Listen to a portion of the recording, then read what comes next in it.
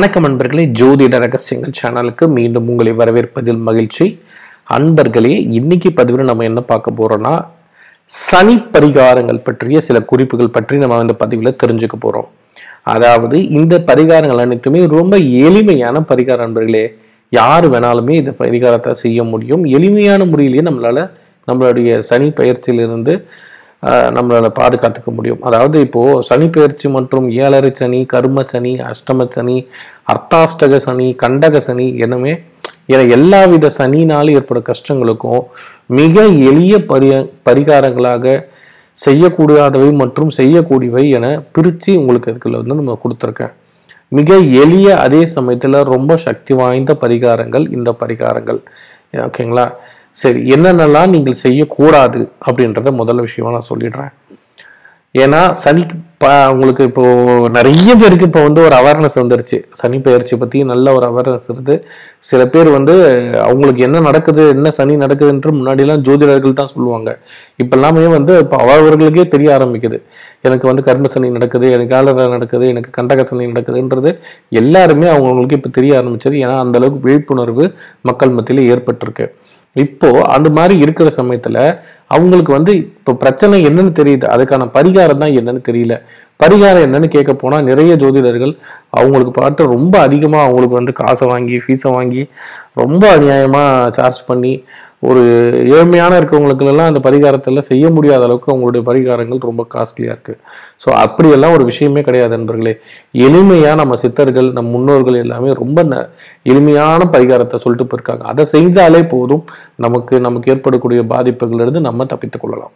அப்படி ஒரு எளிமையான பரிகாரத்தை தொகுத்து வழங்குறதுக்காக தான் இந்த சனி பயிற்சி பரிகாரங்கள்.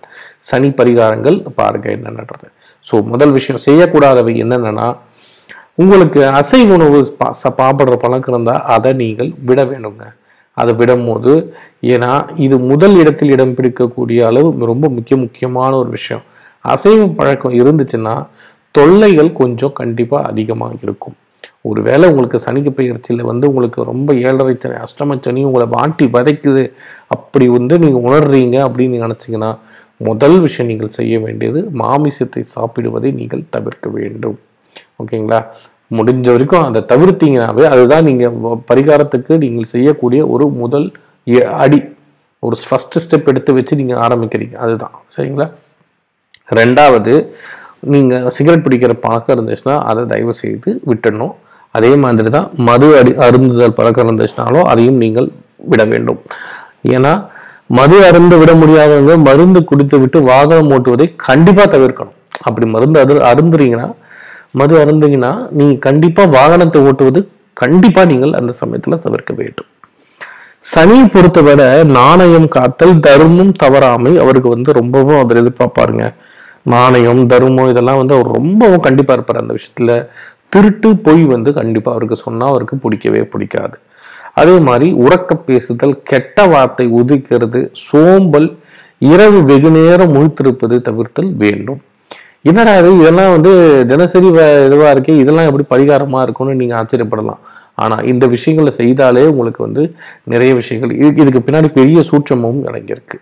அதே மாதிரி இதெல்லாம் செய்யக்கூடாது. ஓகேங்களா? இதெல்லாம் என்னென்னலாம் சொல்லக்கூடாதுன்னா இதெல்லாம் செய்யக்கூடாத விஷயங்கள். அசுத்தமான இடங்கள்ல, தெருக்கள்ல உணவு அருந்துதல், அழுக்கு உடைகளை அணிதல், குளிக்காமல் இருத்தல், இதெல்லாத்தையுமே நீங்கள் தவிர்க்க வேண்டும்.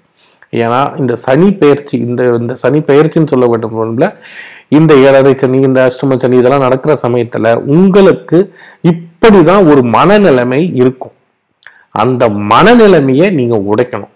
அதை உடைக்கிறதுக்கு இந்த விஷயத்த நான் உங்களுக்கு சொல்லிக்கிட்டு இருக்கேன். இந்த விஷயத்தை நீங்க உடைத்தாலே உங்களுக்கு அடுத்தது நல்ல காரியம். இப்ப அடுத்து என்ன செய்ய போறேன்னு சொல்ல போறேன் இல்லையா, அதெல்லாம் நீங்க செய்யும் போது ஆட்டோமேட்டிக்கா உங்களுக்கு ஒரு சனியோட பாதிப்பு எல்லாமே குறைஞ்சு வாழ்க்கையில நிறைய முன்னேற்றங்கள். சரி, இப்ப என்னென்னலாம் செய்யக்கூடாது அப்படின்றத நான் சொல்லிட்டேன். இப்ப என்னென்னலாம் செய்யணும்ன்றதை இப்ப நம்ம பார்ப்போம். தினசரி நீங்கள் எழுந்தவுடன் சூரியன் எழுவதை தரிசித்து 3 முறை சூரியனுக்கு நல்லெண்ணெய் பூமியில் வார்க்கலாம். நல்லெண்ணெயை பூமியில வார்க்கணும். பின்பு 3 முறை நீரை வார்க்க வேண்டும். இந்த பரிகாரம் யாருமே சொல்லியிருக்க மாட்டாங்க. நிறைய பேருக்கு இது செய்கிறாங்க நண்பர்களே. நிறைய பேருக்கு தெரிஞ்சிருக்கும், ஆனால் நிறைய பேர் சொல்லியிருக்க மாட்டாங்க. இந்த விஷயத்த நோட் பண்ணிக்கோங்க. 3 முறை தினசரி நீங்கள் காலையில சூரியனுக்கு தண்ணியை வார்க்கணுன்றத சொல்லியிருப்பாங்க. ஆனா நல்லெண்ணெய் வார்க்கணுன்றத சொல்ல மாட்டாங்க. ஏன்னா நல்லெண்ணெய் வார்க்கிறது வந்து பார்த்தீங்கன்னா, சனியை வந்து ரொம்ப குளிரக்கூடிய வைக்கக்கூடிய ஒரு விஷயம், பரிகாரம். அதே மாதிரி தினமும் காக்காய்க்கு சாதம் வைக்கிறது, சிறிது நல்லெண்ணெய் விட்டு பின்பு கருப்பு எள் கலந்து சிறு உருண்டைகளாக 3 பிடிச்சு வந்து நீங்க வைக்க வேணும். பின்பு நாய்க்கு கூட நீங்கள் அதை உணவிட வேண்டும். இது ஒரு 2வது பரிகாரம். 2வது விஷயம் நீங்கள் செய்ய வேண்டிய விஷயம். 3வது விஷயம் என்ன பார்த்தீங்கன்னா, முடிஞ்ச எப்பப்பெல்லாம் முடியுதோ சிவன் கோவில்களுக்கு சுத்தம் செய்வது உங்களுக்கு நலம்ங்க. அங்கங்கே உழவார பணிகள் இப்போ அனைத்து ஏரியாக்களிலுமே வந்து இப்போ உழவார பணி நடக்குது.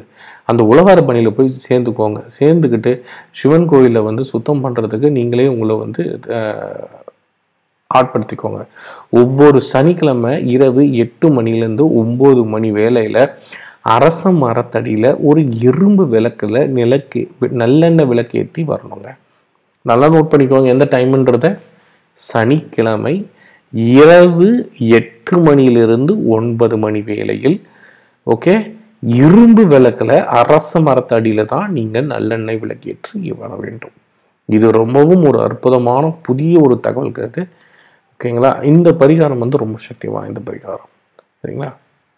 இதுக்கு அடுத்தது நீங்க செய்ய வேண்டியது அமெத்திஸ்ட் கற்கள்னு சொல்லப்படுது. அந்த அமெத்திஸ்ட் கற்கள் சனிக்கு வந்து ரொம்பவும் பிரீத்தி செய்யவை. அதை வெள்ளியில அணிஞ்சு நீங்கள் பயன்பெறலாம்.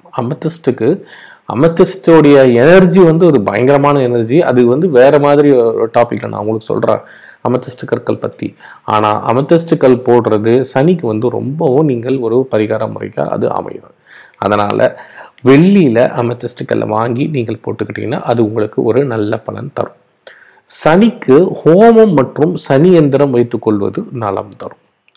ஓகேங்களா? சனிக்கு ஏதாச்சும் ஹோமம் பண்ண முடிச்சவங்க அதை பண்ணலாம். வசதி இருக்கவங்க, பண்ண முடியாதவங்க சனி ஒரு எந்திரம் வந்து வாங்கி வச்சு கொள்ளிட்டு பூஜை அறையில் வைத்து வழிபடுவது உங்களுக்கு வந்து ஒரு நல்ல பலன்களை தரும். கருப்பு எள்ளு, உளுந்து மற்றும் சர்க்கரை இது எல்லாத்தையும் சேர்த்து பொடி செஞ்சு தினமும் நீங்கள் எறும்புக்கு இட்டு வர வேண்டும். என்னென்ன? கருப்பு எள்ளு, உளுந்து மற்றும் சர்க்கரை 3த்தையும் செஞ்சு பொடி பண்ணிக்கோங்க. தினசரி எறும்புகளுக்கு இட்டு வாங்கலாம். உங்களுடைய சனியினோட பிரச்சனை, ஆதிக்கம் இது எதுவாக இருந்தாலும் சரி குறைஞ்சிக்கிட்டே வரும். அடுத்தது உணவுல அதிகமாக மிளகு சேர்த்து நீங்கள் கொள்ள வேண்டும். மேலும் காலை உணவிற்கு முன்னாடி 3 கருப்பு மிளகு கடித்து சுவைத்து உண்டு வாருங்கள். ஓகே, இதெல்லாம் நீங்க செய்யணும். இதுக்கு அடுத்தது தினசரி நீங்கள் தூங்குவதற்கு முன்னாடி கை, கால் மற்றும் விரல்கள் நகங்களில் கடுகு அல்லது நல்லெண்ணெய் அழுத்தி தேய்த்து வரவும். ஓகேங்களா? தூங்கறதுக்கு முன்னாடி கை மற்றும் கால் விரல்களில் இருக்க நகங்கள்ல கடுகு அல்லது நல்லெண்ணெய், கடுகு எண்ணெய்ன்னு சொல்லுவாங்க இல்லையா, அப்படி இல்லைன்னா நல்லெண்ணெய் அதை அழுத்தி தேய்ச்சிட்டு வாங்க. ஓகே. தினசரி ஒரு சர்க்கம் சுந்தரகாண்ட பாராயணம் செய்து வருதல் உங்களுக்கு ரொம்பவும் நன்மையை தரக்கூடிய ஒரு விஷயம். இப்ப நான் செய்யக்கூடிய எத்தனை விஷயம் சொன்னேன்னு கிட்டத்தட்ட பார்த்தீங்கன்னா 1, 2, 3, 4, 5, 6, 7, 8, 9 செய்யக்கூடிய பரிகாரங்கள். இது எல்லாமே வீட்டிலிருந்து செய்யக்கூடிய எளிமையான பரிகார முறைகள். இதற்காக நீங்கள் வந்து கோவிலாக கூட செல்லணும்னு அவசியம் இல்லை. கோவில் சென்றாலும் சிறப்பு தான். ஆனால் இந்த பரிகாரங்களை செய்ய வேண்டியவையும் செய்யக்கூடாதையும் நான் சொன்ன விஷயங்களை செஞ்சாலே போதும். உங்களுக்கு ஏற்படக்கூடிய இப்ப எந்த சனி நடந்தாலும் சரி, அது 7.5 சனியா இருந்தாலும் சரி, கர்ம சனியா இருந்தாலும் சரி, அஷ்டம சனியா இருந்தாலும் சரி, கண்டக சனியா இருந்தாலும் சரி, இல்ல அர்த்தாஷ்டக சனியா இருந்தாலும் சரி, எந்த சனி நடந்தாலும் இந்த விஷயங்களும் நீங்கள் செய்தால் போதும். உங்களுடைய பாதிப்பு அப்படியே குறைஞ்சு உங்களுடைய வாழ்க்கையில ஒரு நல்ல மாற்றம் உணர ஆரம்பிக்குங்க. தினசரி இப்ப நான் சொன்ன விஷயங்களை செஞ்சுட்டு வந்து பாருங்க. சனியால ஏற்படக்கூடிய பாதிப்பு இல்லைங்க, உங்க வாழ்க்கையிலேயே ஒரு நல்ல மாற்றங்கள் ஏற்படும். அதை நீங்கள் உணர முடியும். அதை உணர்ந்த பிறகு எனக்கு நீங்க அதை சொல்லுங்க. நம்மளுடைய சேனல்ல எந்த வீடியோல வேணா கூட நீங்க வந்து கமெண்ட் பண்ணுங்க, நான் கண்டிப்பா ரிப்ளை பண்றேன். ஏன்னா அவ்வளவு ஒரு அற்புதமான விஷயத்த இன்னைக்கு இந்த பரிகாரம் மூலம் உங்களுக்கு நான் தெரியப்படுத்துனதுல எனக்கு ரொம்பவும் சந்தோஷம். இந்த வீடியோ உங்களுக்கு பிடிச்சிருந்தா லைக் பண்ணுங்க. உங்க நண்பர்கள் மற்றும் உறவினர்கள் யாராச்சும் இப்படி சனி பயிற்சியில் ரொம்ப அதிகத்தில் இருந்தாங்கன்னா அவங்களுக்கு ஃபார்வர்ட் பண்ணுங்க. அவங்களும் பார்த்து பலனடையட்டும். ஓகேங்களா? நன்றி. தொடர்ந்து நம்ம சேனலுக்கு ஆதரவு கொடுத்துருக்க அனைத்து நல்லுள்ளவங்களுக்கும் நன்றி. சேனலில் ஃபஸ்ட் டைம் பார்க்குறவங்க இது போன்ற நிறைய பரிகார முறைகள், நிறைய தாந்திரிக ரகசிய விஷயங்கள் இலவசமாக நம்ம சேனலில் கொடுத்துட்டு இருக்கோம். எல்லா வீடியோஸும் போய் பாருங்கள். கண்டிப்பாக கிட்டத்தட்ட ஒரு 1000 வீடியோஸ்க்கு மேலே நம்ம அப்லோட் பண்ணியிருக்கோம். அந்த 1000 வீடியோஸில் கண்டிப்பாக உங்களுக்கு தேவையான ஒரு 100-150 வீடியோஸ் ஆச்சு கண்டிப்பாக இருக்கும். ஏன்னா நம்ம சொல்லாத பரிகாரங்களே கிடையாது, நம்ம பேசாத விஷயங்களே கிடையாது, அனைத்து விஷயங்களும் நம்ம பேசப்பட்டிருக்கோம். இப்போ நான் சொன்ன விஷயங்கள் உங்களுக்கு எதனா சந்தேகம் இருந்தால் தாராளமாக கீழே கமெண்ட் செக்ஷனில் கேளுங்க. உங்களுக்கு பரிகாரத்தை என்ன விஷயமோ அதை நான் சொல்கிறேன். இதுக்கு மேலும் உங்களுக்கு எதனா சந்தேகம் இருந்தால், இல்லை வேறு ஏதாச்சும் டாபிக் பற்றி என்ன பேசணும் அப்படின்னு நீங்கள் விருப்பப்பட்டீங்கன்னா அதையும் நீங்கள் கீழே சஜஷனாக கமெண்ட் பாக்ஸில் கொடுங்க. கண்டிப்பாக நான் என்னால் முடிந்த வரைக்கும் அந்த டாப்பிக்கில் நான் உங்களுக்காக பேசுகிறேன். நன்றி, வணக்கம். ஓம் நமச்சிவாய. சிவாய நம.